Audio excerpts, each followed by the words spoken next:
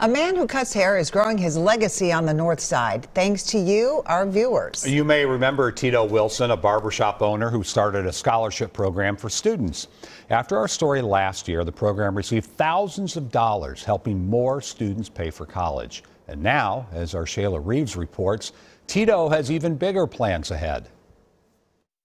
So it's just amazing to be able to walk in to your own space. You know what I mean? This is mine. After years of leasing, Teto Wilson is now a building owner. Yeah, it's great. It's a great feeling. Last fall, he closed on the building next door to the longtime home of his Wilson's Image Barbers and Stylists. We actually have a his and hers bathroom. An opportunity to buy slipped away in 2017. My financial situation just wasn't all the way ready, you know? And so, the building sold and I was heartbroken. A chance he would get again in 2021 when the building's new owner decided to sell. The situation was all the way correct then. Turning the key to a new beginning. The place was rough. There was a lot of work needed to be done. Walls needed to be painted, decorated, bathroom, a lot of upgrades needed to be done.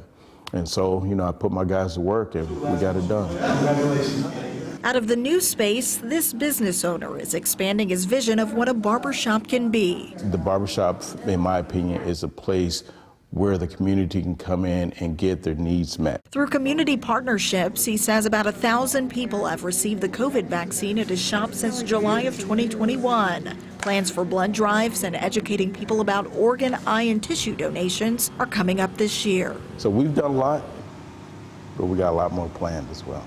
Work deeply rooted, not just in a building, but in building relationships. People talk about all sorts of things when they come sit in the barber chair because they've invested a lot in me. People invest their time in here, people invest their money. I'm here. I'm anchored in this community. Trust is a big part of why Teto has been able to serve the community as he has for so many years. He says he wants people to know the bonds formed in this barbershop are tight, something he doesn't take for granted. Shayla Reeves, WCCO 4 News.